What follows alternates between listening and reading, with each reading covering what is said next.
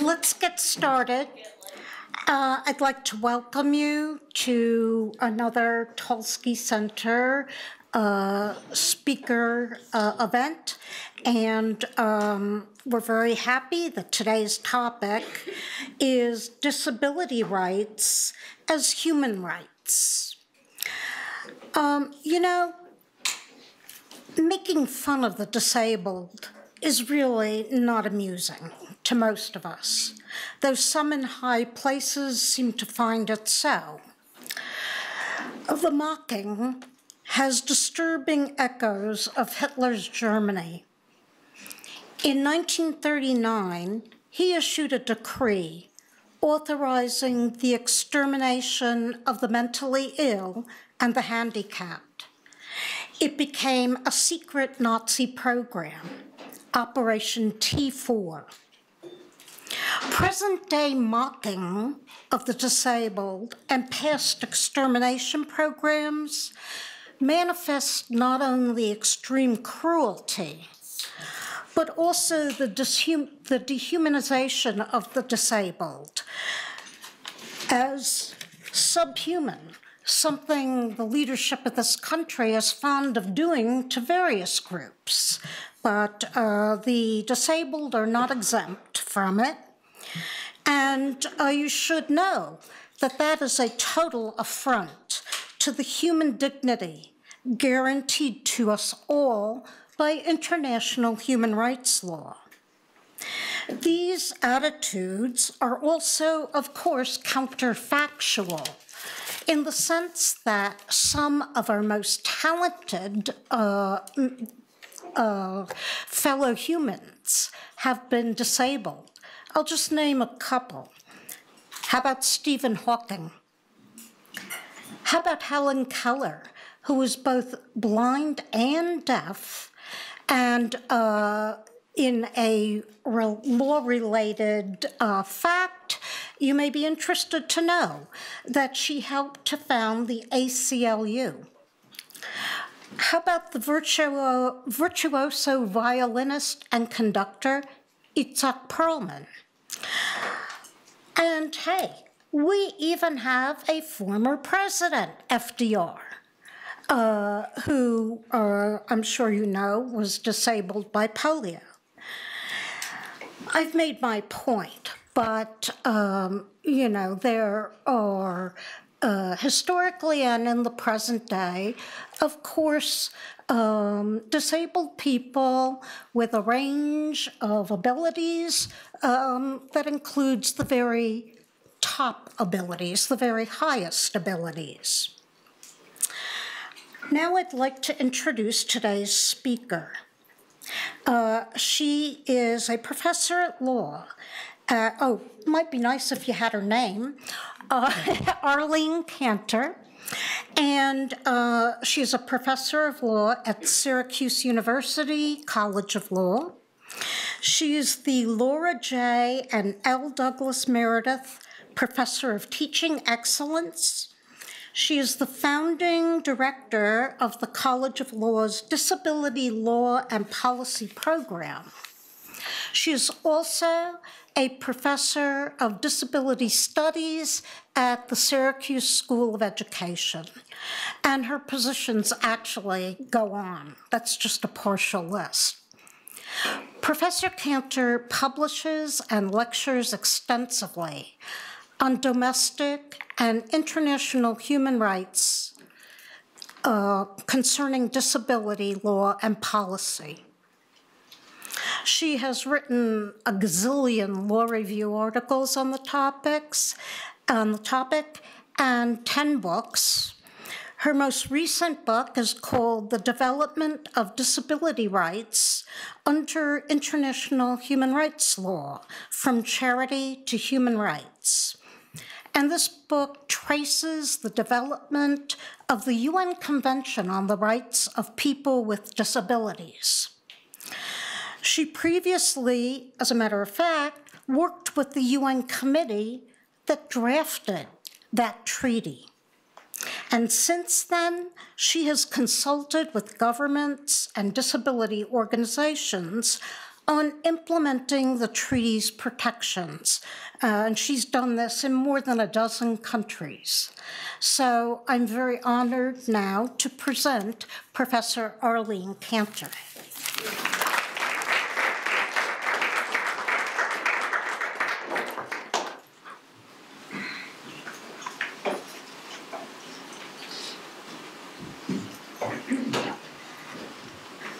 Good afternoon. Good afternoon. Good afternoon. Hi. I want to thank Professor Susan Butensky, the director of the Talsky Center, and for the center for inviting me. I also want to thank her assistant, Marie Annette Gordon, for arranging all these logistics for me. And thank you all for joining me today. In Professor Butensky's introduction, she mentioned the Nazi plan to exterminate people with disabilities. What you may or may not know is the United States Supreme Court, in a case called Buck versus Bell many years ago, but which is still precedent in this country, Justice Oliver Wendell Holmes declared that women who were diagnosed or labeled as intellectually disabled could be involuntarily sterilized because, he wrote, we're shaking our heads, some of you know, 3 generations of imbeciles is enough. So in our own country, we have a history of a legacy that has looked at people with disabilities as less than human, not entitled to parent, to make decisions about their own lives. And I want to share with you today what's happening around the world to address these concerns, not just in the United States, but in many countries. So 2 things before we start. 1, I want to thank our sign language interpreters, Teresa and Mitch, who will be here in case there are any people here who are deaf and need sign language interpreting, which I typically do when I give talks. And to Kelly, who is typing in CART. For those of you who've never seen CART before, it's very similar to court reporting. When you go to conferences in other countries, it allows you to see things in English, perhaps. And this allows people who are deaf or other learning disabilities to be able to see, not only hear my words. Why is this important to me? And I really thank Professor Butensky and her staff for arranging this, because I know it's not the norm. It's important because I'm talking about equal rights of people with disabilities. And to talk about equal rights and access, we all have to have equal rights and access. So thank you so much for doing this today. Okay, here I go. And I have had laryngitis, but unfortunately I have a voice today. We'll see how long it lasts. These are not good times for those of us who care about human rights, right? In the United States and throughout other parts of the world, we are witnessing attacks on human rights, sometimes in the guise of nationalism. But given the number of wars that continue to rage, the unprecedented number of immigrants, displaced persons, and refugees with no homes or even countries to call their own, and murderous attacks by our citizens on other citizens in this country based on their race or religion, ethnicity, gender, or sexual identity, together with the prolonged poverty and violence and inequality that continues in the US and throughout the world, there are those who now are saying that the entire human rights regime has failed. Eric Posner, a law scholar, claims that human rights have made no difference in the lives of people around the world and arguing that we should, quote, face the fact and move on. Similarly, Stephen Hopgood, in his book, The End Time of Human Rights, argues that human rights are powerless to address inequality, and Makua Matua, in his book called Human Rights, A Political and Cultural Critique, presents a related argument that human rights treaties simply do not work because they have not resulted in greater economic equality and opportunities, particularly in the global South. Stephen Moyne, another scholar, in a book called Human Rights in the Age of Inequality, calls the UN human rights regime, quote, dead on arrival. Even the human rights section of the International Studies Association proposed a session last year called The End, What's Wrong with Human Rights? I'm happy to report, however, that the American section of the International Society of Law, hosted in New York last month, had a session called Why Treaties Do Matter. So this is a very, let's say, hot topic. How many of you have taken a human rights course? Okay, so those of you who didn't raise your hand, you will before you finish here, very important. Although if you realize in the United States there's no requirement for our law students to learn international law, international human rights, I think that will change as the world is becoming a bit smaller. But there are now scholars throughout this country who are arguing that the human rights treaties mean nothing, and we should abandon the project. I would say that while it may be true that human rights treaties have not ended all abuses and inequalities and poverty, they do make a difference in the lives of millions of people around the world.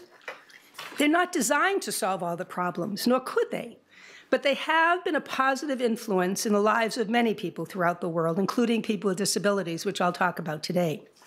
So instead of apologizing, what some scholars now do, for what human rights laws have not accomplished, I am arguing today that treaties do result in change, but it's change that is good and gradual, disorderly, often a constellation of different events, and it takes time for any law or any treaty to be understood and applied and for people to rally behind it and mobilize for its enforcement.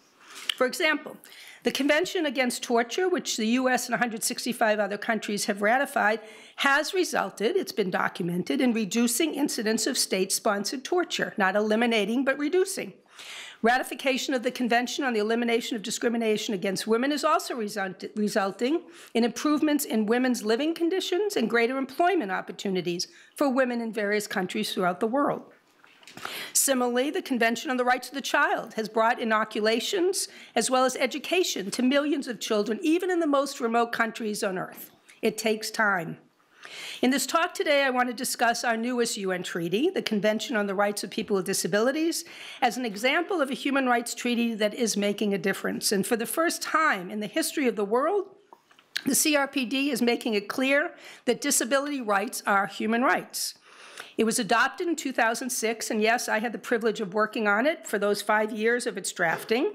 And since then, it has been ratified by 177 countries throughout the world, but not the US, and I'll get to that. The CRPD is changing state practices, ensuring new protections, opportunities, and more importantly of all, in my view, it is resulting in the participation of people with disabilities in society, some for the first time. During the next 50 minutes or so, I will argue that the CRPD is making a difference, not only because of what it says, because we know, right? We're all law students or lawyers here, right? Laws are just words on paper, right? They don't really mean anything until they're implemented. I will argue that the CRPD is having an effect because grassroots organizations are taking what it says and acting on it to result in policy reform. I'll provide examples for you from my own research in other countries and observations of how the CRPD is transforming societies for the betterment not only of people with disabilities, for people without disabilities as well. My talk is divided into 5 parts. First, I'll make the case of why disability rights are human rights. Then I will discuss the convention and the difference it's making. Third, I'll consider why so many countries ratify treaties in the first place and why perhaps they ratified the CRPD. Then I will talk about the US history of ratifying the CRPD. And then I'll discuss some lessons learned and hopefully have time for questions and a voice to answer them. Excuse me. Okay, disability rights are human rights. What are human rights? We all know. Human rights are those rights that we have because we're born. Because we're born as human beings, regardless of where we were born, what our age or sex, ethnicity, religion, language, abilities, or income are. Doesn't matter. We're all equally entitled to human rights without discrimination. Human rights are expressed by law in the form of treaties. And in these human rights treaties, they impose on state parties and governments obligations to act or refrain from acting on behalf of the betterment of their citizens. Human rights treaties are designed to protect fundamental freedoms of individuals and groups. But they're not always self-evident, are they? I haven't talked for 2 days trying to preserve this voice. I hope you'll make it.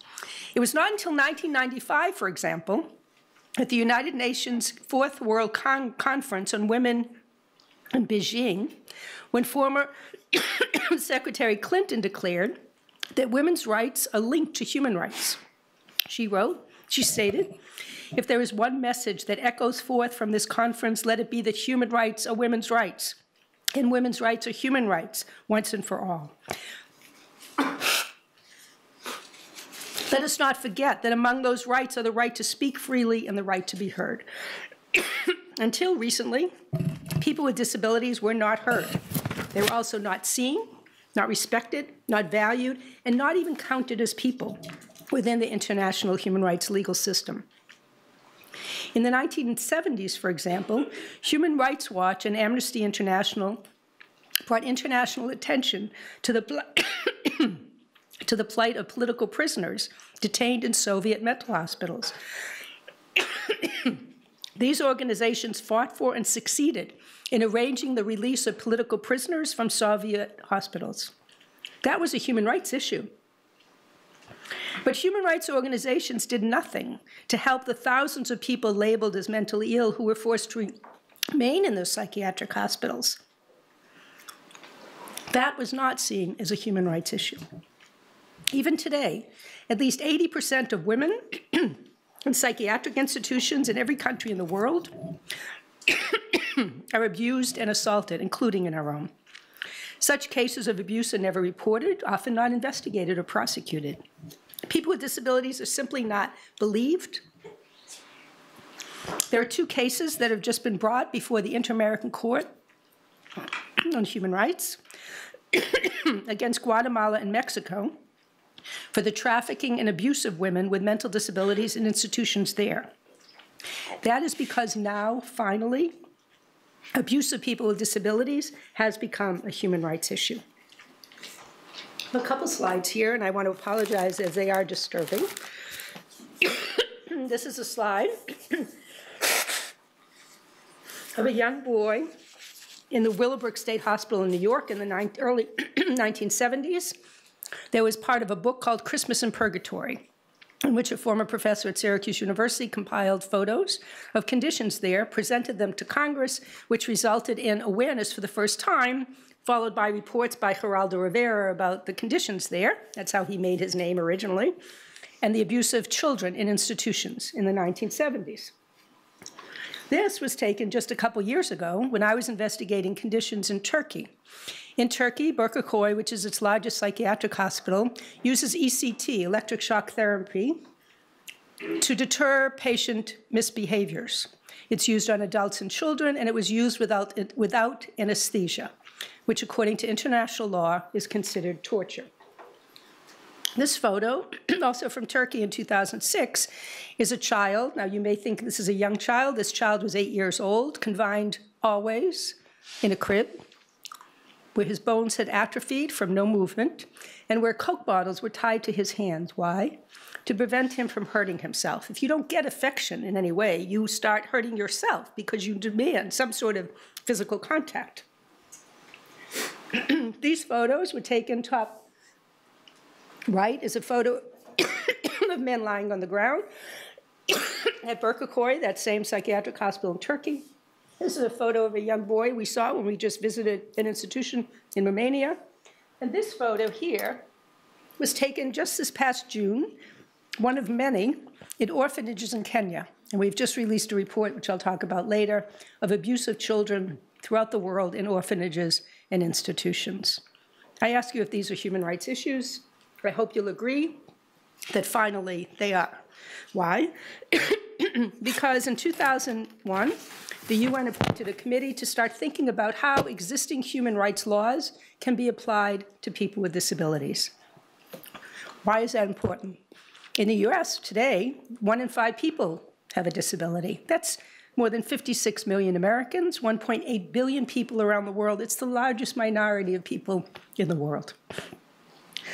And yet, until this convention, people with disabilities were not recognized under international law.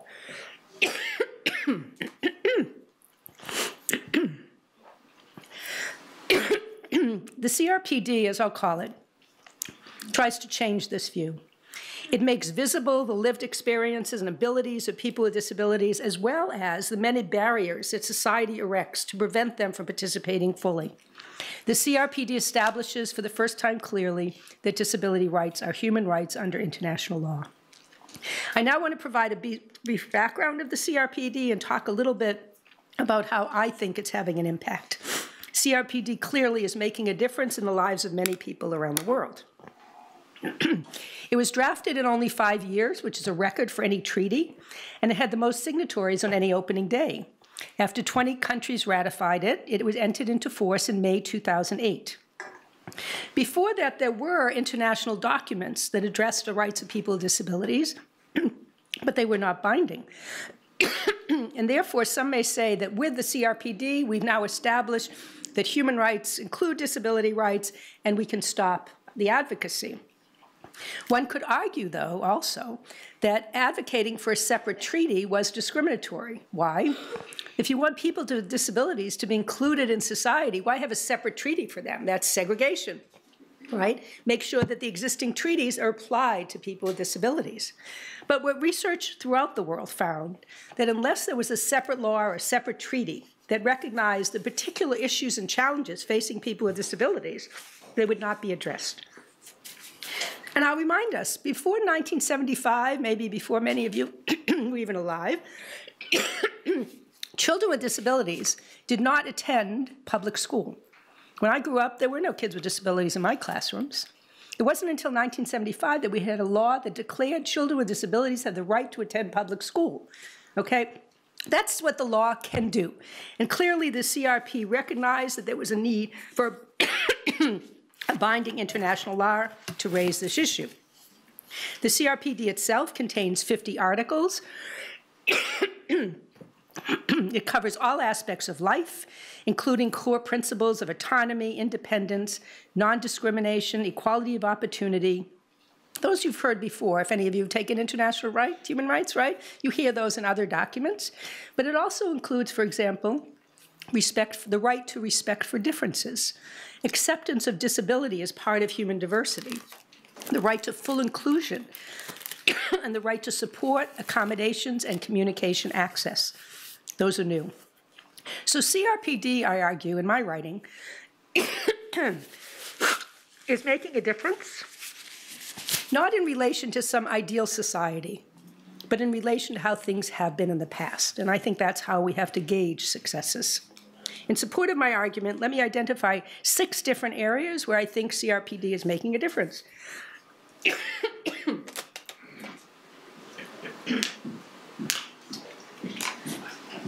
I have in my life. Thank you so much. I'm constantly there. Okay, sorry.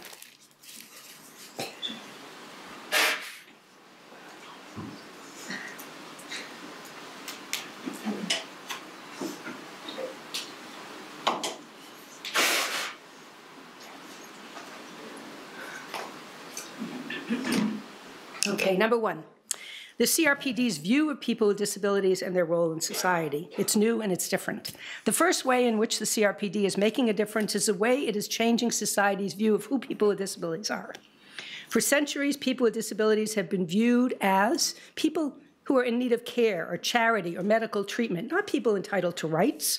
They weren't viewed as human beings who are entitled to dignity and autonomy. As a result, policies have been developed to deprive people with disabilities of their humanity and their legal personhood. In most, if not all, countries in the world, they have been subjected to neglect, abuse, segregation, exclusion, and discrimination. Why? Just because they were born with or may have acquired a disability.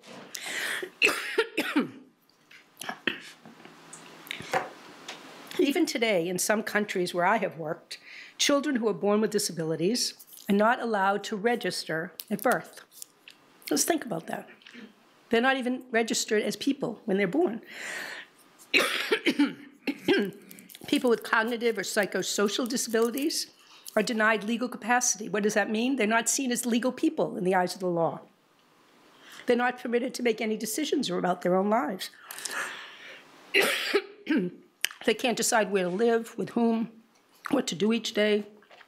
They can't decide where to work, go to school, or how their bodies will be treated, what medical treatment they can accept or refuse. From 2001 to 2006, hundreds of people with disabilities themselves came to the UN to help draft the CRPD. There they proclaimed that they were no longer willing to be accepting second-class citizenship. They developed the slogan, "Nothing about us without us." They affirmed that they are rights holders, not merely recipients of services, treatment, or charity. And they learned that what causes their exclusion from society is not their disability, but rather those attitudinal, physical, and legal barriers that prevent them from participating.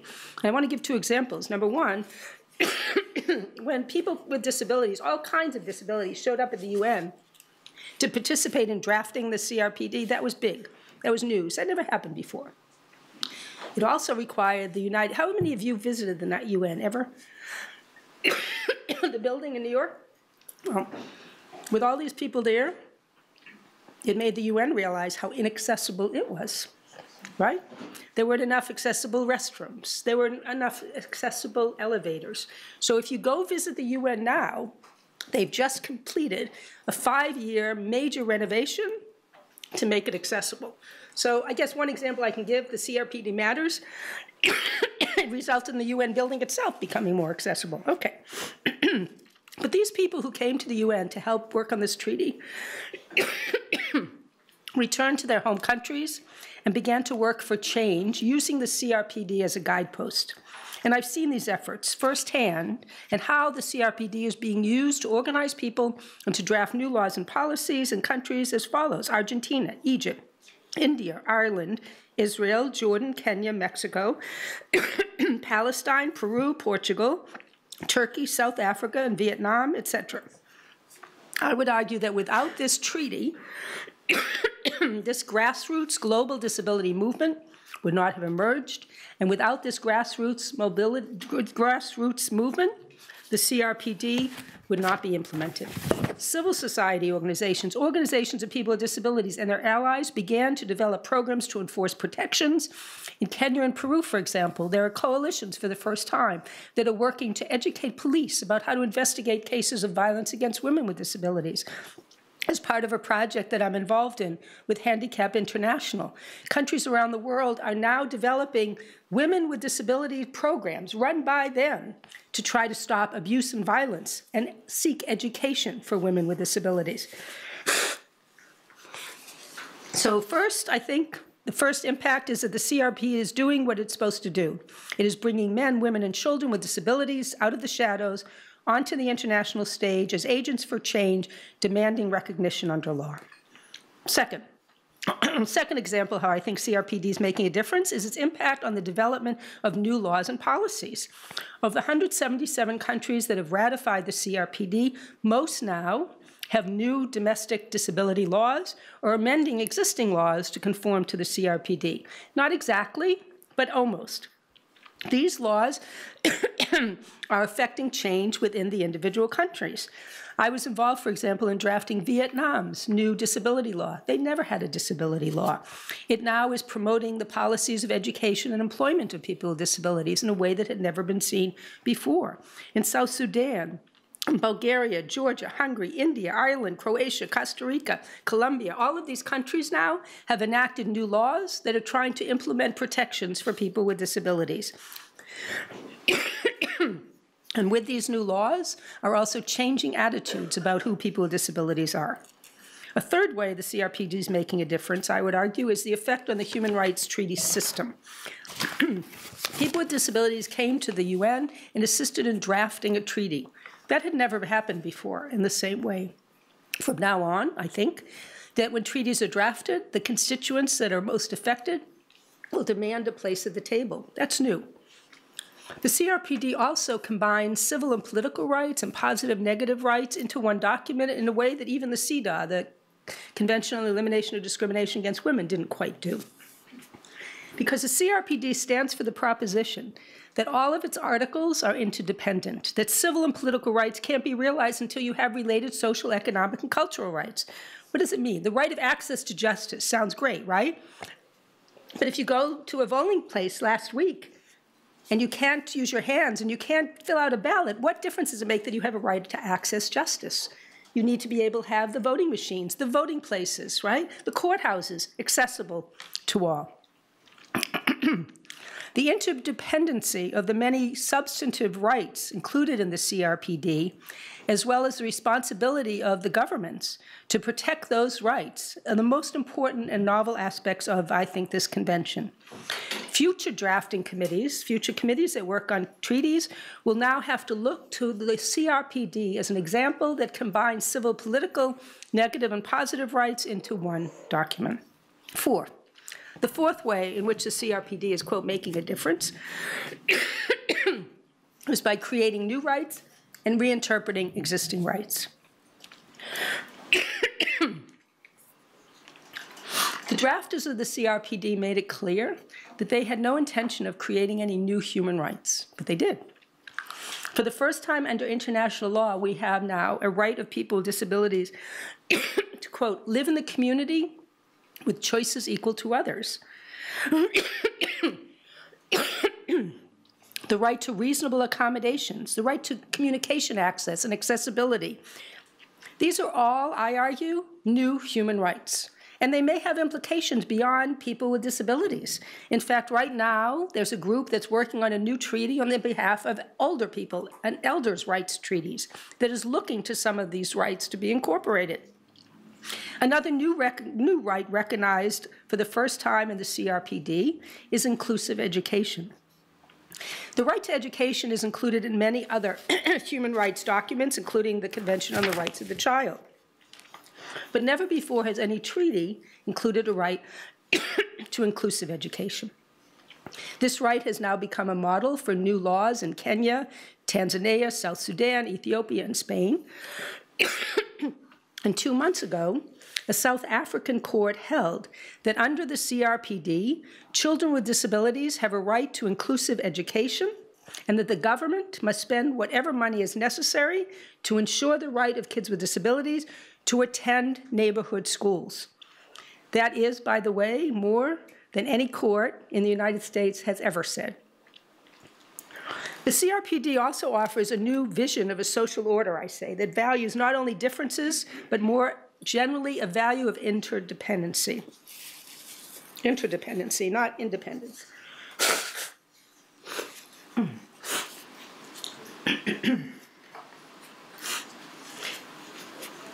I need some more tissues, I think, from my purse. I have in my purse here. This view stands in sharp contrast to the liberal rights-based approach. Rights-based, what do I mean? It focuses on the individual, the right of the individual, right, as a desired social goal. The United States is perhaps the country that places highest possible value on independence, right? Thank you very much. Each of us is expected to achieve success, by pulling ourselves up by our own bootstraps. Have you heard that expression? We're individuals. We can do it by ourselves. Independence is good. Dependence is bad. But over the past few decades, feminist scholars have challenged the value society places on independence and argue that we have become so fixated as a society, and here in particular, at the social status of independence, that we have failed to recognize the inevitability and normalcy of dependency. In fact, let's think about it. None of us are really independent, right? We need other people. Other people help us make decisions. They help us in many ways. Dependency rather than independence is the natural state. The CRPD stands for the proposition that all people, regardless of their label, impairment, limitation, challenge, ability, disability, are entitled to equality, dignity, and autonomy, as well as the support and accommodations they need to live their lives. According to the CRPD, therefore, no individual does or should have to live completely independently, and no longer may society, more importantly, exclude a group of people based on their membership in the group of people who are dependent. As such, the CRPD introduces what I call this new right to support that may serve as an important source for evaluating and defining human relations in the future. It remains to be seen exactly how the CRPD's new view of dependency will practically affect the lives of people. But it is undeniable that there's already been a significant shift in our conception of the meaning of autonomy and independence, and even what a human right may mean as a result of the CRPD. 2 more reasons, 5. The CRPD includes a specific article on awareness raising. That's not in any other treaty. Article 8 requires state parties to adopt immediate, effective, and appropriate measures to raise awareness through society and to foster respect for the rights and dignity of persons, to combat stereotypes, prejudices, and harmful practices relating to persons with disabilities, including those based on sex and age in all areas of life, and promote awareness of the capabilities and contributions of persons with disabilities, right? That's new. No prior treaty has ever included an article about awareness raising, and no stronger language, in my view, could have been included to show the urgency and priority of awareness raising as integral to the goals of the convention. Combating exclusion of people with disabilities is not only a matter of law, it's a matter of changing attitudes. Number 6, the CRPD provides a model for more rigorous international and domestic more rigorous international and domestic reporting and monitoring requirements. The reporting and monitoring requirements of human rights treaties, for those of you taking human rights law, are often referred to as something like, quote, the most powerless, underfunded, formulaic, politically manipulated institutions in the UN, right? We have treaties, but we don't have a way really to enforce them because the reporting and monitoring mechanisms aren't strong enough. The drafters of the CRPD were well aware of these critiques. They responded by including in this convention the most stringent monitoring and reporting requirements of any human rights treaty ever. It offers a new, I think, and potentially better model for the enforcement of all human rights protections under international law. It includes, for example, not only requirements for international monitoring, but also requirements regarding national monitoring and reporting. It requires the creation of independent coordinating mechanisms, the establishment of a focal point, and data collection that has never been required in other treaties in the past.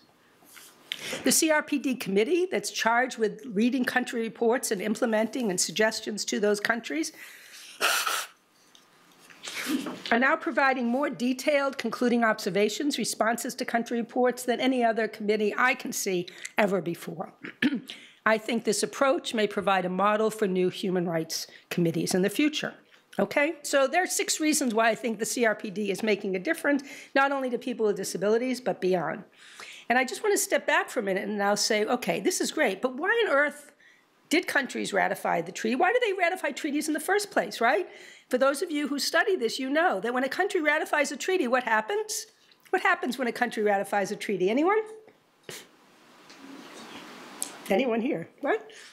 It becomes part of domestic law, right? Depending how the process in the government works, whether it's a monist and dualist, but it can become part of enforceable domestic law. So why on earth would a country ratify a treaty and give over some of its own sovereignty to some international body? Kind of counterintuitive, don't you think?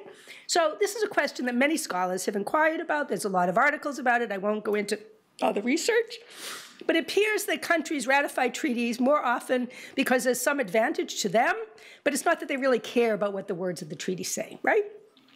What are the advantages? They're willing to give up some of their sovereignty, perhaps for increased international reputation, international aid, and other benefits that can flow to it. Now, one scholar, Una Hathaway, has written and done a study about human rights treaties, and I won't go into it too much to save my voice, but she looked at different countries and found that not only did treaty ratification not result in better practices on the ground, a better human rights record, but that in fact, in some countries, the more human rights treaties they ratified, the worst human rights practices were recorded by at least the US State Department. Okay, that's a pretty bad indictment for human rights treaties. I've written a lot about Hathaway's study. I've criticized it on many grounds. And the one thing I'd like to mention here today is that, for the purpose of our discussion, I guess, is that she examined state practices right before ratification and right after ratification, right? Right before, pre, and post ratification. It forgets that change, like any law, takes time. Just think about our ADA, the Americans with Disabilities Act here. It was enacted in 1990, fully effective in 1992. How many of you have entered these days banks, law offices, doctor's offices, or maybe even a building on this campus and find that it's not accessible? When you get in the elevator, is there a voice that's telling you when to get off? That's required, right? We should know for people who can't see. The elevator should be telling us. Many issues of accessibility are still not realized today, 2018, even though the law was passed in 1990 and became fully effective in 92. Simply put, the effectiveness of any law, including an international treaty, cannot be measured at some magic moment. The effectiveness has to be examined in context and over years and not days. Moreover, I'd argue that if treaties are as meaningless as Hathaway seems and other scholars seem to say, one would think that countries would decide to ratify either all treaties or none. But that's not the case, right? Every member state of the UN, for example, except the US, has ratified the Convention on the Rights of the Child. But many fewer countries have ratified the Convention Against Torture. If ratifying a treaty is just something countries do, then why aren't they all ratifying all the treaties? The fact that so many countries have ratified the CRC and much fewer have ratified the CAT, the Convention Against Torture, may mean, to me, that countries actually think about their decisions to ratify a treaty and think about it in terms of their own state practices. If they believe that ratifying a treaty won't cause too many changes in their country, then go ahead, ratify it. But if they think that ratifying a treaty will force them to change some state practices, they may be less reluctant and less eager, more reluctant and less eager to ratify a treaty. So we know that countries may decide to ratify treaties for many reasons: international reputation. They want to follow regional neighbors. It's a choice, basically, in their history, their legal, political system, cultural, religious traditions, how rich or poor it is, etc. So why did so many countries decide to ratify the CRPD? Wouldn't we like to know? There's no way to know for sure. But it seems that one of the most common reasons for ratification of the CRPD, like other treaties, is that their neighbors did. As we look at the regions of the Africa, Middle East, Latin America, for example, we see peer pressure at work. Those countries were apparently interested in complying with regional norms and interested in boosting their international reputation, even within and among their neighbors. Another explanation I'd offer for the widespread ratification may be the country's interest in showing the rest of the world how progressive it is, at least regarding a, quote, safe human rights issue like disability rights, right? Now think about this. A treaty enforcing the rights of people with disabilities, how can that be bad? How controversial is that, right? We want to help those poor, pitiable creatures, the argument goes. If those societies had viewed people with disabilities as less than human or just in need of medical treatment and charity, how bad could it be to give a treaty that says, yes, they should be treated well? So in those countries that adopt a charitable or medical model of disability, the potential benefits in terms of international respect and maybe international aid was deemed worthy in comparison to assumed to be low price of ratification. And this is true especially where there had been no advocacy movements around disability in those countries. On the other hand, other countries that decided to ratify the CRPD, such as countries in Latin America, Canada, and Australia, they have a long history of human rights advocacy. They already ratified the CEDAW, Convention on Elimination of Discrimination Against Women, CRC, Convention on Rights of the Child, and they may have assumed that ratifying the CRPD is not only consistent with their past practices, but is the next logical step in ensuring legal protections for their citizenry. The CRPD is simply the next treaty to endorse.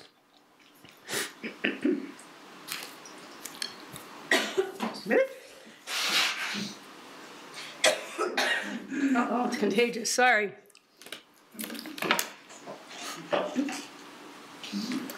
Okay, so it appears based on this quick review of why countries ratify treaties, and I know it's quick, there's a lot in there, including the CRPD, it appears that most countries choose to ratify treaties because it's in their interest, broadly defined. But that doesn't appear to be the case for the United States, right?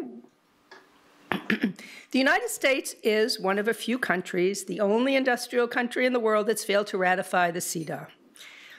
In fact, of the 9 core human rights treaties, does anyone know? The United States has ratified only Do I hear one? Do I hear two? Three, stop. Only 3 of the 9. So in the United States, basically, we have the worst treaty ratification record in the world, the worst record of any country that we often compare ourselves to, Australia, UK, France, Germany, Canada, worse than them all. They've all ratified most of the treaties. So some commentators have gone so far as to suggest that our failure to ratify human rights treaty not only reflects poorly on the United States internationally, but also adversely affects our ability to conduct foreign policy. Now, even before World War II, politicians had mounted a campaign to limit the effect of international law. This isn't new. It culminated in legislators of both parties opposing American involvement in conflicts in Asia and Europe. Even before World War I, Senator Nye, a Republican senator from North Dakota, held hearings attempting to show that America was forced into World War I by, quote, an alliance of arms merchants, bankers, and foreign influences. With the attack on Pearl Harbor in 1941, those non-interventionists, as they were called, were silenced temporarily. And following the conclusion of World War II, the U.S. became a leader in helping to establish the entire international human rights system, right? Eleanor Roosevelt was one of the drafters of the UN Charter. But by the early 1950s, some U.S. legislators sought to renew again efforts to block the effect of international law in the U.S. One scholar has written, and I just like this quote, that the United States came, quote, kicking and screaming into the modern world of international human rights treaties. In fact, it took the U.S. more than just about 40 years, until 1988, to ratify the very first human rights treaty against genocide, which is regarded as probably one of the least controversial treaties of all. In the 1970s, opposition to treaties came from representatives from southern states who organized against international law use in the United States because of fear that the government would use treaties as a vehicle for engaging in civil rights reform domestically. Subsequent administrations of Carter, Clinton, and even Reagan succeeded in renewing the country's commitment to international human rights law and signed and ratified several treaties. But with the 9/11 attacks, as you know, President George Bush chose a different path, focusing on domestic security and not international human rights. This path obviously has continued, and I would say with zeal, under the current administration's commitment to America First and its decision to pull out of the climate treaty, the Reagan-era nuclear arms treaty with Russia, reinstating sanctions against Iran, and most recently its stance against the use of international human rights protections for the right of refugees to seek asylum. What this history seems to teach us, what this history teaches us, it seems to me, is that although the U.S. was one of the main supporters and leaders of the development of the international human rights system, our nation has remained, I'll say politely, divided on whether and to what extent the U.S. should participate in international law. The history is reflected in the U.S. Senate's decision most recently to refuse to ratify the Convention on the Rights of People with Disabilities.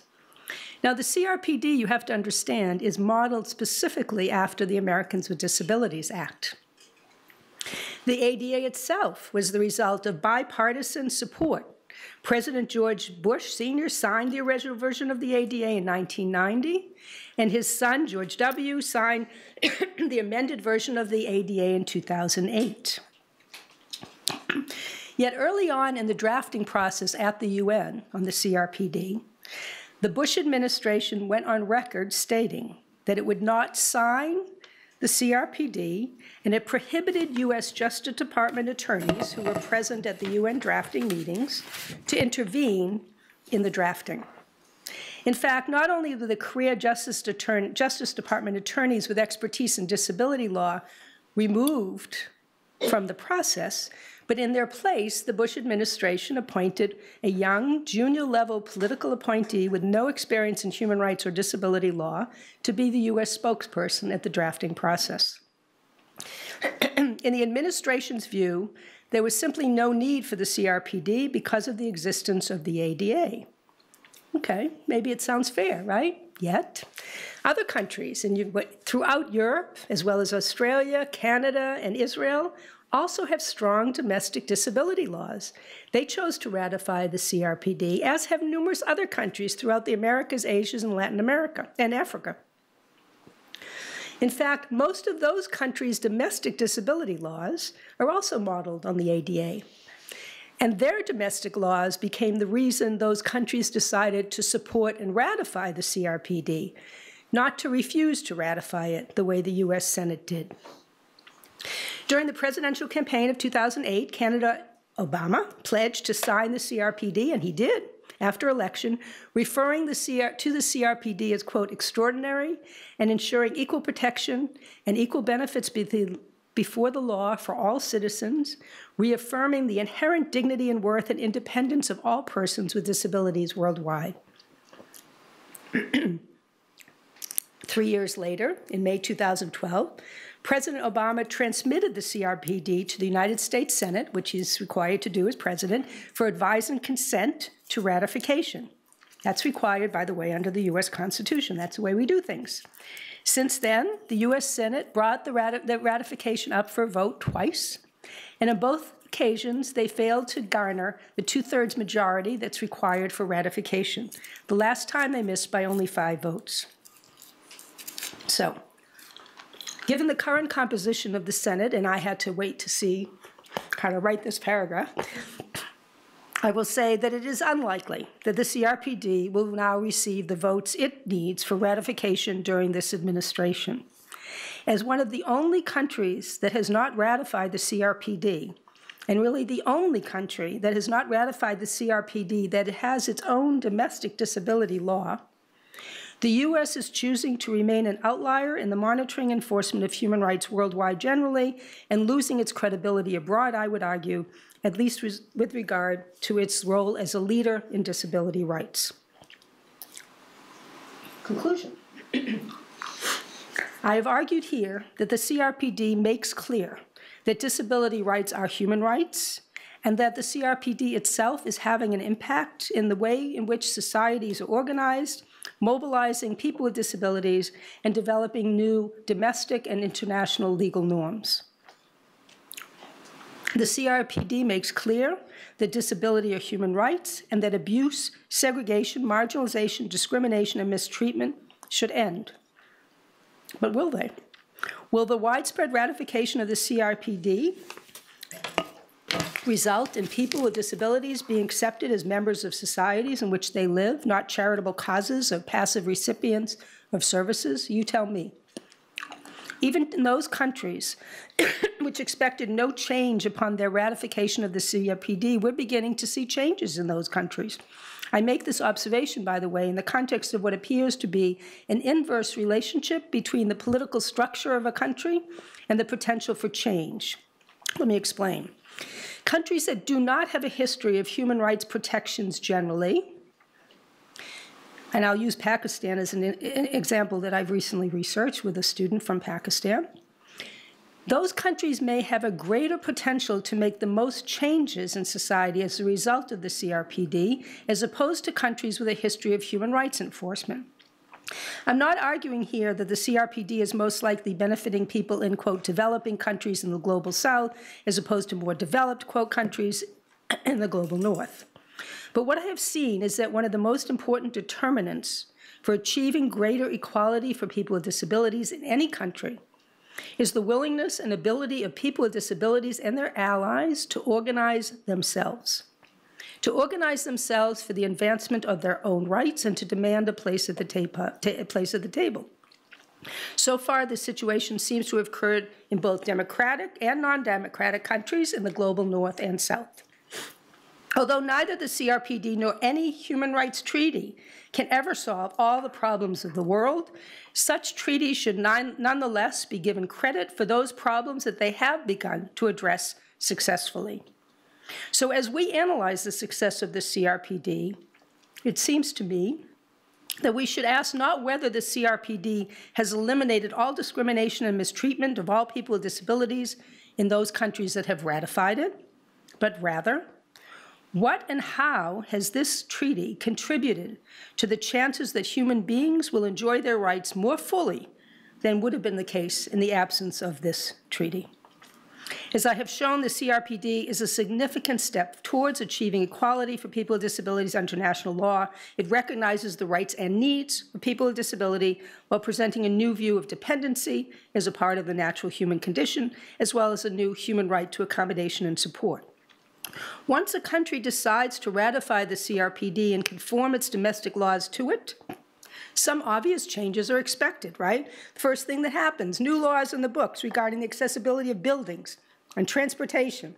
That's what people think of first. But conforming to the CRPD is not just about making changes in buildings and transportation systems.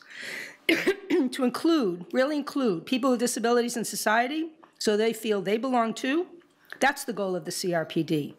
It requires countries and all of us to make fundamental changes, including redefining who is included and who is not, who is responsible for their own actions and who is denied legal capacity under law, who has the right to be a parent, who has the right to have sex, who has the right to be born, who can comment on their own medical treatment, who can refuse treatment, who can live freely in the community with supports, who gets to decide what the supports are, who can be subjected to torture in the name of treatment, and who can work and attend this university.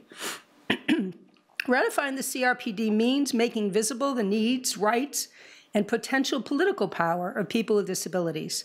Indeed, one of the most important tools for implementing any human rights treaty is to make visible invisible harms. Catherine Sickink has written that human rights treaties, quote, make visible invisible harms, and in the process of doing so raises the bar of what constitutes human rights in the first instance. At its core, the CRPD presents a new vision of a social order that not only values differences based on disability as part of diversity, but also values as a social good the different ways in which people may live, work, act, think, walk, talk, love, make decisions with and without supports. The implementation of the CRPD, therefore, involves changing the very nature and fabric of society, reordering some government priorities, and creating places at the table for new constituencies. Additional research is needed to show empirically the advances in various countries with respect to the rights and participation of people with disabilities, and that's a project that I'm working on now. Thus, although the CRPD may not eradicate all discrimination and mistreatment worldwide, it is nonetheless, in Catherine Sickink's works, quote, no small thing that countries now accept disability rights as human rights as they work to alter their domestic laws to address the many injustices to which people with disabilities have been subjected and to ensure their human rights protections under international human rights law. It is also no small thing, I would add, that excluding and mistreating people with disabilities will no longer be tolerated by people with disabilities themselves, their families, and their allies. Thus, the message of the CRPD is clear. Disability are human rights, and they are here to stay. Thank you very much.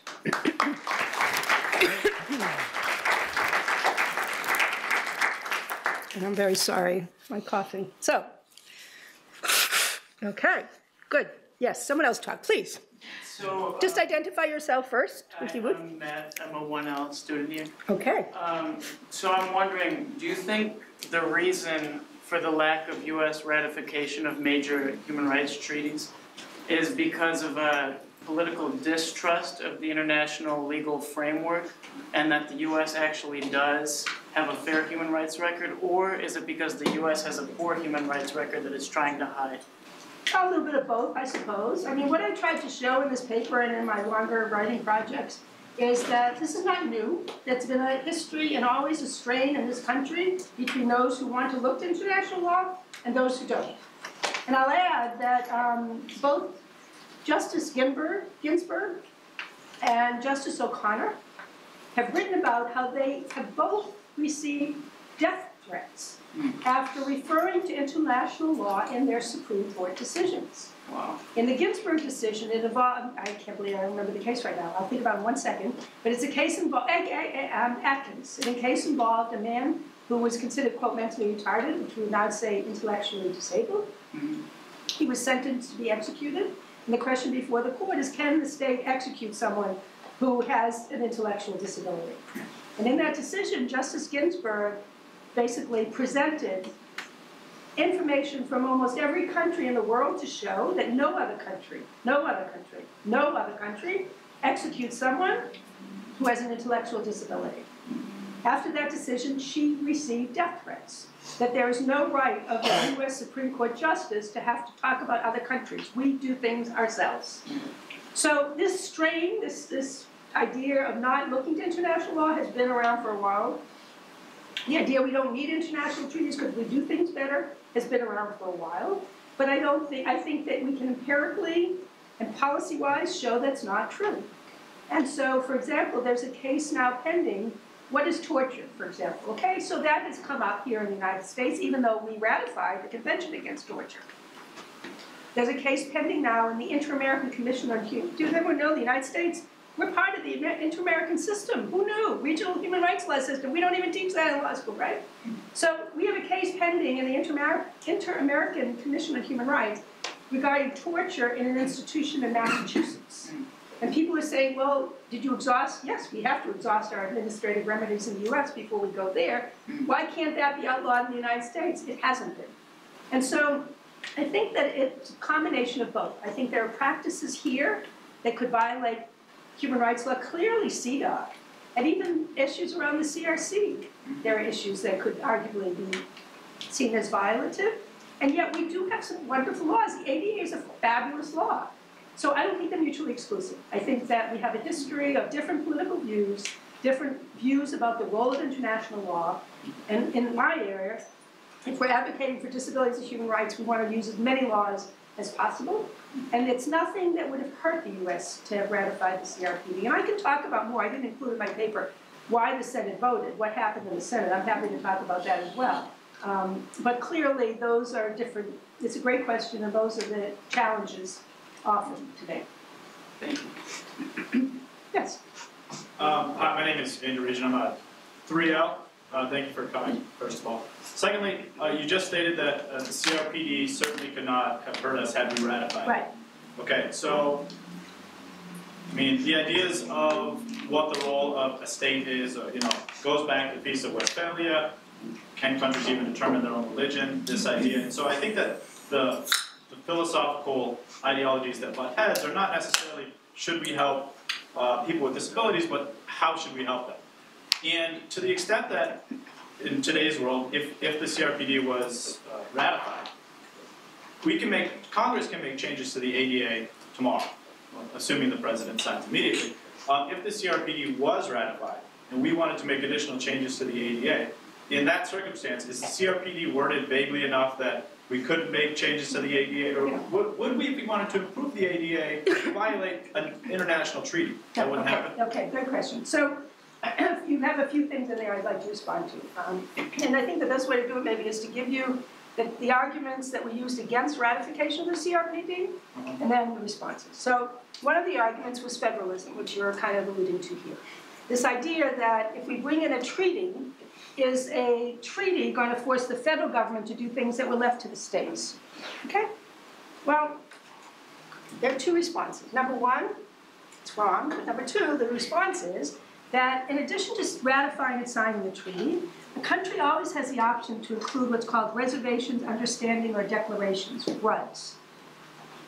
The US has always, and other countries do as well, have a reservation that can say, or a declaration, that there's nothing in the ratification of this treaty means that it would affect certain implementation of state laws, for example. Why? Because when Congress ratifies a treaty in the United States, it's taking it as part of federal law. Okay? It's not affecting state laws at all. At all. I'll say it again. It's part of federal law. It doesn't affect state laws at all. So it's just wrong to think that ratifying a treaty will affect state laws and practices. And in fact, that was one of the arguments that was presented by something called the Homeschoolers Association. It was led by Senator Rick Santorum, and the head of the Homeschool Association argued that if we ratified the CRPD, that the rights of parents about where they send their kids to school would be put at risk, would be threatened. Okay, and I'm getting to your question about the ADA in a minute, okay? And eventually they admitted that, I mean, this was a political ruse because there's no basis in fact that a we have the federal laws on education, the IDA. That doesn't affect state law policies about homeschooling. I don't want to get too technical, but homeschooling is a state issue, not a federal issue. So it has nothing to do with that. But they try to rev up parents of kids with disabilities to oppose the CRPD with this idea that they won't be able to decide where their kid has to go to school, and that the government will somehow say that your kid has to go to a certain school. And it's just wrong, not the case. Okay. And that hasn't happened in any country. Second, so the first thing I want to say is that the arguments that were used around federalism had no basis in fact, and that if there were concerns about federalism, the appropriate place the U.S. has always put that is in a RUD, a Reservation Understanding Declaration. In terms of the ADA, the fact that the way it works here, that if a treaty becomes part of our law, it's a floor, not a ceiling. Okay? So the ADA is better than the CRPD in many regards. For example, the ADA and its regulations talk a lot about what has to be done in buildings to make them accessible. The CRP doesn't talk at all about that. CRPD is much broader brush. It's general human rights language and terms. Some countries, for example, have quotas about employment. They've ratified the CRPD. The CRPD doesn't say anything about quotas. Does that mean those countries can't have quotas to promote employment of people with disabilities? No. No. So it doesn't take away what we already have. It can add to it basically as more of a statement of principles. And then it's up to the federal government and ultimately states to enact laws to implement it. So it wouldn't in any way risk the accomplishments we already have. It could only add to it kind of additional thinking. I don't know if that answers the question. Yeah, I mean, I'll let somebody else. I have additional comments. I'll probably stop there. Any other questions, comments? Yeah. I wonder what type of disabilities are discussed in the CRPD, because I do mental health advocacy. Good. Sorry, my name is Emily and I'm a 2L here. Okay, hi. I do mental health advocacy and I'm always advocating for mental illnesses such as PTSD and substance use disorders and addiction disorders to be qualified as disabilities. Okay, so two things. One, I'm such a teacher, I hate it. Have you taken an ADA class, a class of disability? Not yet, no. Okay, so let me talk, I'll say about the ADA and the CRPD. The ADA has very clear definitions of disability. You have to have a mental or physical disability impairment that significantly limits a major life activity, a record of an impairment, or be regarded as. Okay? It includes mental and physical disability, all of them. So long as it's a substantial limitation on a major life activity. It includes alcoholism. It includes people who are recovering from substance abuse. PTSD is clearly in there. Okay, so I said the CRPD is modeled after the ADA. So when we were drafting the CRPD, many people thought it would use that same three-part definition, which other countries now use as well. It didn't. There was a great discussion, 2 whole meetings about what definition of disability should be included. And the conclusion was that there is no definition of disability in the CRPD. And I should have a slide. The first purpose, under the purpose section, says that the purpose of the CRPD is to address kind of the rights and needs of people with various long-term impairments who, because of their interaction with barriers in society, are unable to fully participate. The CRPD basically says it doesn't matter how your country defines disability. What the CRPD is addressing is the barriers you encounter, and is forcing the governments to think about how to remove those barriers. So the CRPD, there's no question that includes people with all kinds of mental disabilities, psychosocial disability, PTSD, you name it. And the question isn't whether someone is going to be fitting under the CRPD. The question is, what is society doing, the government programs, to get rid of barriers so people with PTSD can get accommodation so they can work, so they can access transportation, so they can get housing, things like that. And so there is no definition. There's only the intent of the convention to include everyone. And I'll say one more thing about that, and this is a concrete example. And that is, for example, I wear glasses. A lot of us wear glasses. I can't tell. Some of you have contacts, I guess, right? Okay. So a lot of us have vision, some kind of a vision thing going on. We wear glasses. Do we consider ourselves people with disabilities because we wear glasses? I mean, I'll speak for myself. No. In the United States in 2018, wearing glasses, not a disability, right? Nor should it be. But say you're in Guatemala, and you're in some rural area, and you do weaving for a living, and that's how you provide for your family, and you lose your eyesight, and you can no longer do weaving, and you can no longer provide for your family. At that point, you may be considered a person with disability in Guatemala under those laws and policies, but not here.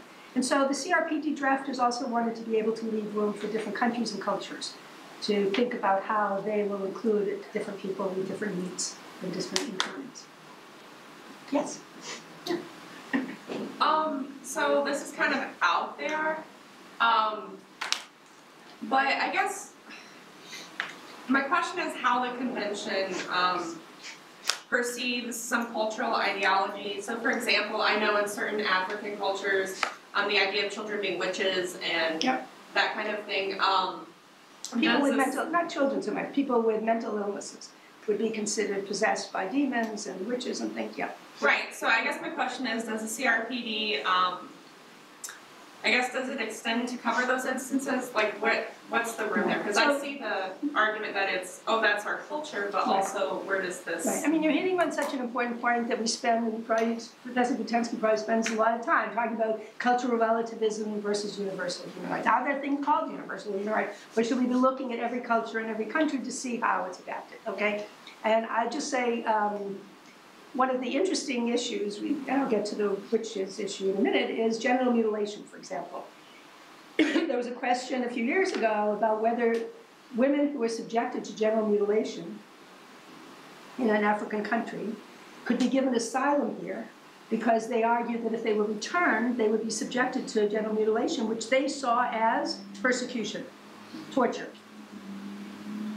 So there was a question of the United States immigration courts deciding, well, are we going to say that genital mutilation is torture that justifies giving someone asylum here or not? And as a woman law professor, I just want to tell you, when that case was going on, I told my students, I got so many emails from different listservs. You have to sign on to this brief to say that no, we have to recognize that for many women in Africa, genital mutilation is a rite of passage. It is accepted and valued by women in those communities. Sign on, the United States government should be saying what's permitted. And then the listservs from the other says, genital mutilation is torture, we have to give asylum to this woman because she'll be returned. I mean, it was incredible, right? And I can share you if you want, but I mean, I have my own view. But the court did say that this woman had substantiated the case where she had evidence that she had objected to this practice throughout her life, that her family doesn't practice that. It's not by her immediate family cultural heritage. She should be entitled to asylum that she got. Okay, so why am I giving you this example? Because you're raising a really important and difficult issue. What is part of a culture, and who is anyone else to come in and say that that should be a violation of the human right? And I personally have had to deal with this very recently when I was in Kenya. Because in Kenya, I did a lot of things, among others, was visit orphanages, where children were taken from families who were given maybe $5, told that, or nothing, and told that, oh, you can't take care of your kid with a disability. We're going to take care of them. Give us your kid. Brought to these orphanages, where volunteers from all over the world come and pay to volunteer, where the orphanages pocket the money, and where the conditions of the children is so horrendous, and I have pictures, and we just issued a report. I was just telling Professor Butensky about it. I'll send it with you, maybe distribute it to your student. We issued a report called Infanticide and Abuse in Orphanages in Kenya. Now, when we were there, we spent a lot of time with kids who had grown up in orphanages who are now working to stop this practice. What is my judgment? My judgment is to defer to them about what they see as the solutions. Do I think it's a human rights violation of what I saw and how those kids live? Yes. I think everyone would agree. There's no right of a kid to live in such horrible and to die so young because of those conditions, right? But how to remedy those violations has to be culture specific.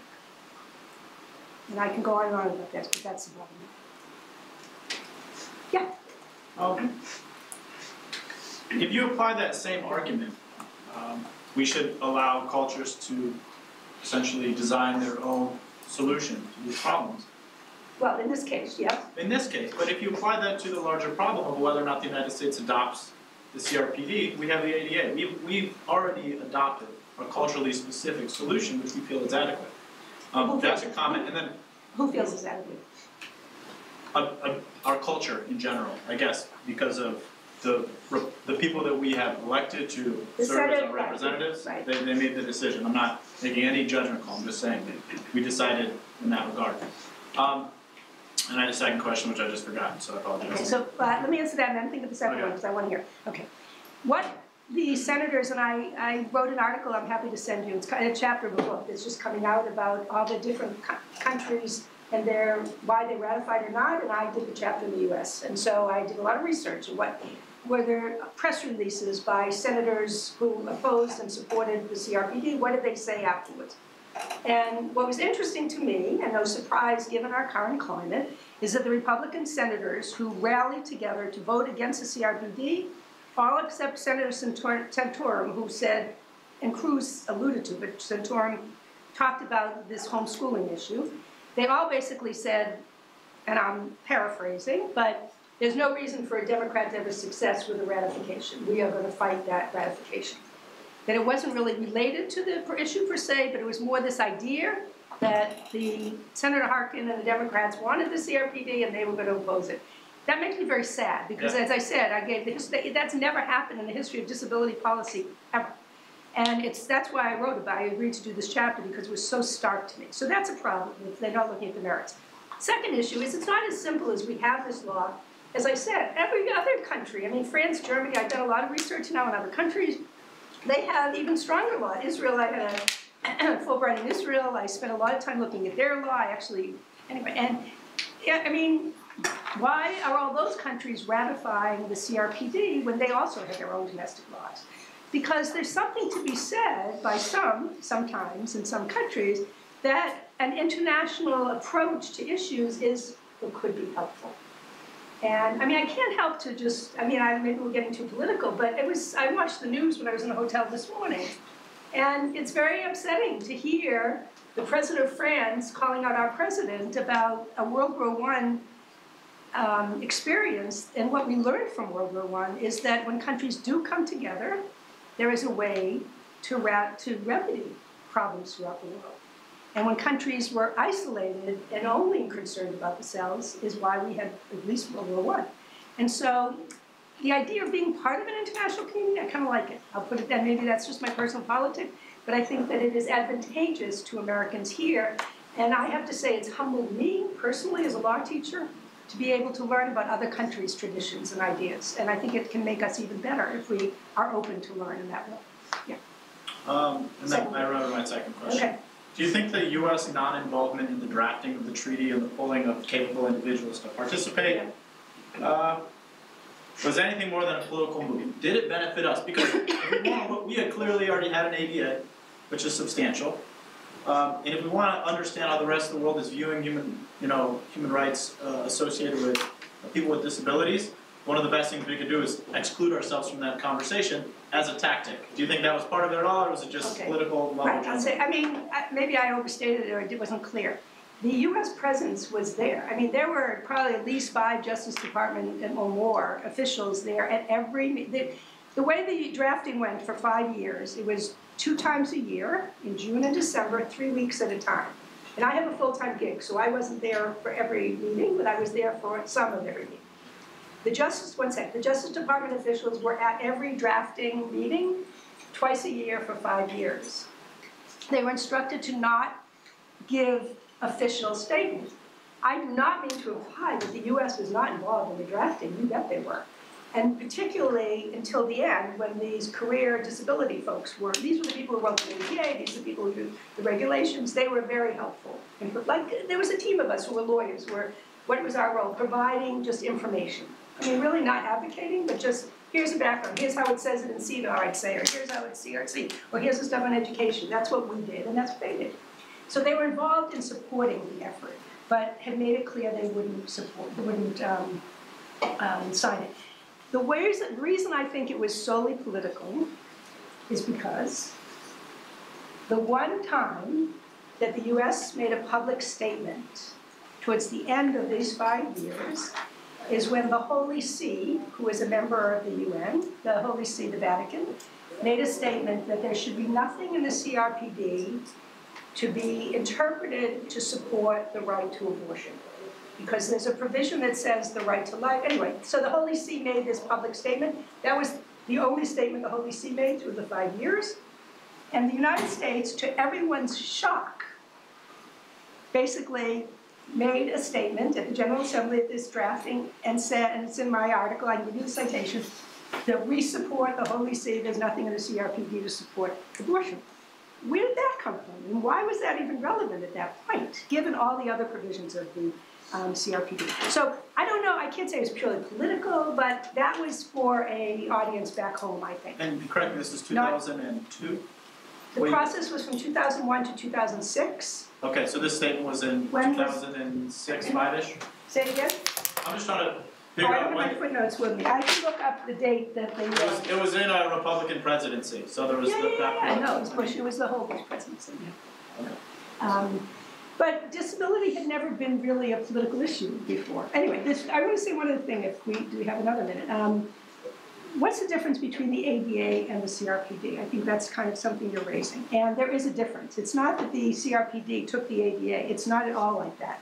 Again, the ADA has 3 titles. The CRPD has 50. There's much more in the CRPD than is in the ADA.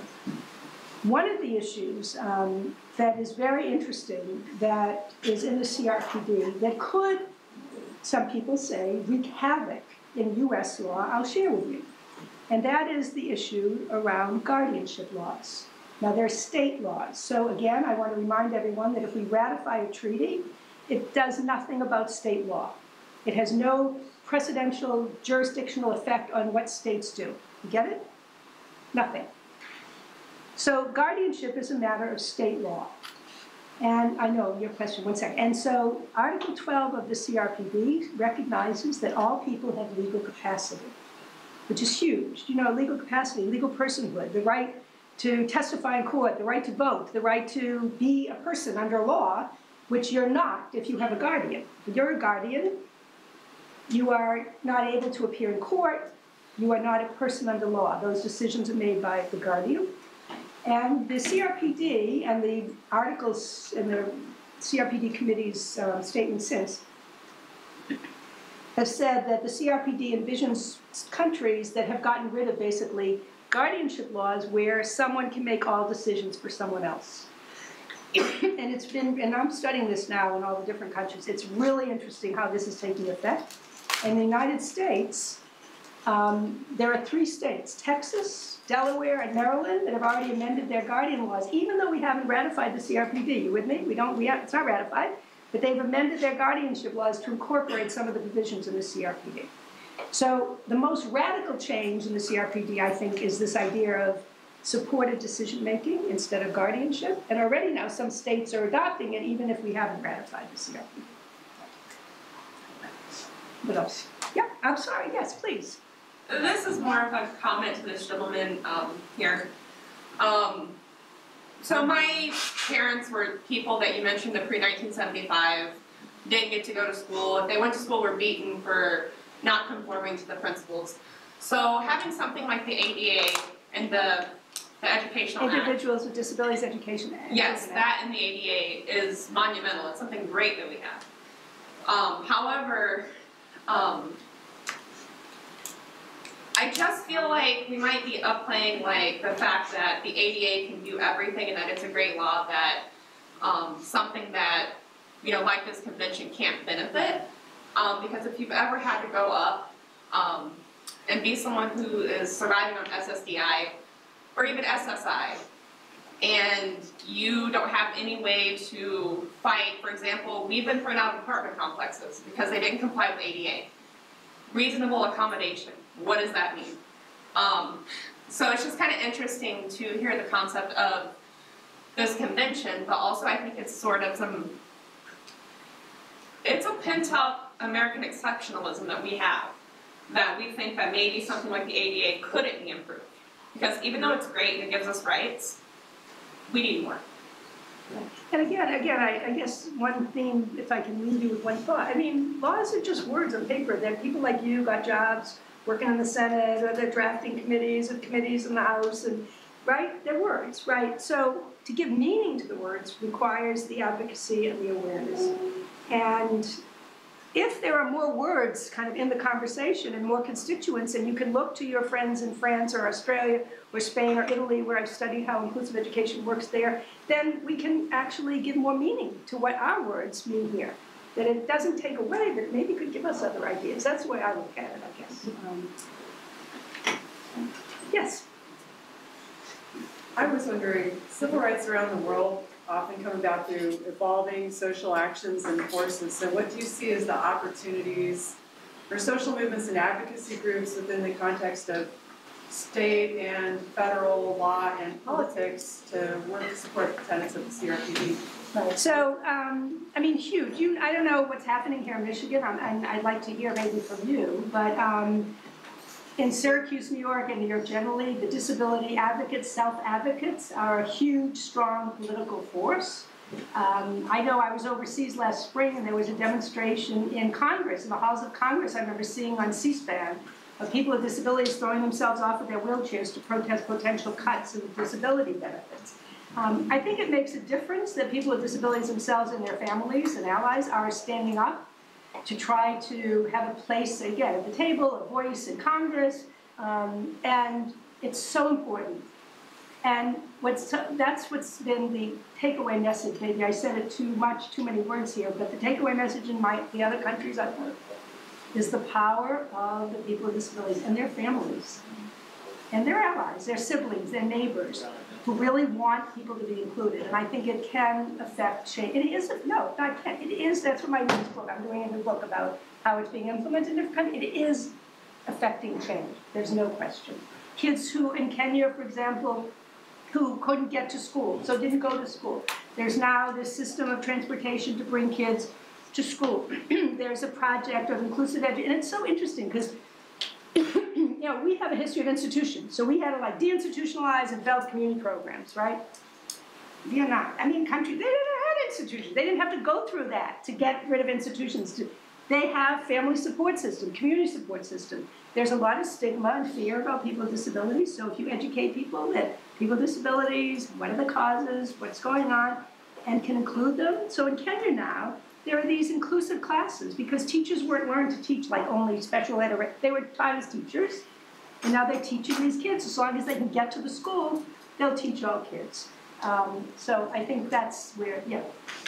If I could ask a follow-up, yeah. Within legal education and practicing law, what do you see as areas of need for education? Right, so that's why I'm here. I don't accept every invitation, but I said, oh, I wonder, I've never been to Michigan Law School. I mean, here in Michigan State. I think that every law school should have at least someone with an expertise in disability law. I mean, it's inexcusable to me at this point at age, if they don't, okay? Syracuse, I was telling you may not know, Syracuse, one of the university's main signature programs is disability.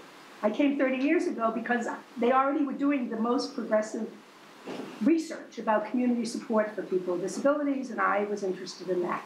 And so we have that already. So we have many faculty throughout the university who specialize in all areas of disability.